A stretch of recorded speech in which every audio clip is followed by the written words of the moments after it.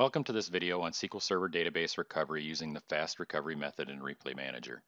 In this video, I'm going to demonstrate a feature that was added to the Replay Manager UI in version 7.7 to perform database recovery. I will also talk about the differences between this and some of the other Replay Manager recovery options. Now that we have three recovery methods for Replay Manager replays, it helps to understand how each one works and some key differences between them. In addition to the restore and expose, we now have a fast recovery option that was recently added to the Replay Manager UI and appears in the Restore Points menu as Resync. The restore method works by attaching view volumes behind the scenes and performing a database restore of the selected databases from those volumes. Since it reads the view volumes and writes the database during the restore process, it is slower than the expose or resync method, especially with larger databases, but it does provide the most flexibility. With the restore method, we can choose the databases we want to restore them under the same or different name, provide a different location, and then use the log files if desired to perform a point-in-time recovery. The expose method exposes all volumes that were part of the replay under the drive letters or mount points that we specify, and from there we can do an attach of any or all of the databases that reside on those volumes. Since this is a metadata operation in both the Storage Center and SQL Server, there is no user data being copied and therefore it is extremely fast. You have the option of recovering individual databases by simply choosing the databases to attach. Unfortunately, with this method, you cannot apply log files as there is no attach with no recovery option in SQL Server. You do have the ability to move and rename databases either when you specify the drive letters or mount points to use or when you attach the databases. Fast recovery, or resync, performs a resynchronization of all the LUNs in the replay back to the point where the replay was taken. This is an extremely fast operation as well. Keep in mind that it replaces the existing LUNs, so you do not have the opportunity to select from multiple databases or move or rename files or databases.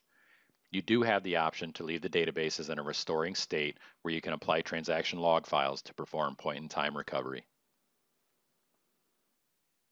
For this demonstration, I am going to recover a database called BigDB using the resync method in Replay Manager.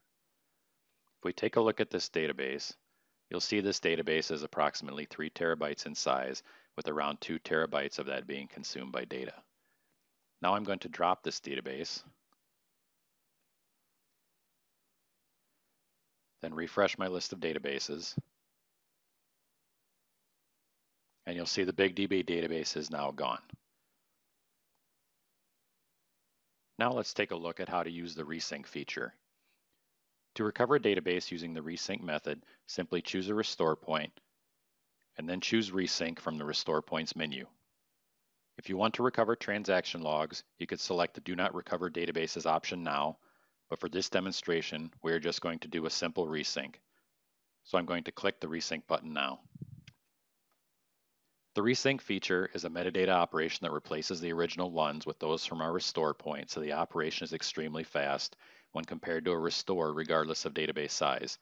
Keep in mind, however, that the resync will replace all LUNs that the backup set resides on. You need to use caution when using this option to make sure that the LUNs that are part of this backup set do not contain other databases or files, as those will be recovered as well.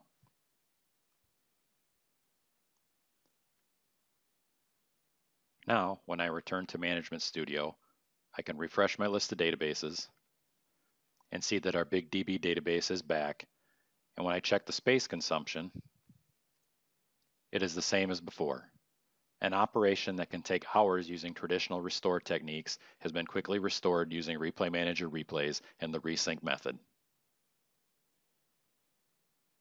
For more information on using Replay Manager with SQL Server, consult your Replay Manager Administrator's Guide. Additional resources such as videos, white papers, and best practices documents on using SQL Server with Replay Manager and/or Dell Storage Center are also available at delltechcenter.com. Thanks for watching.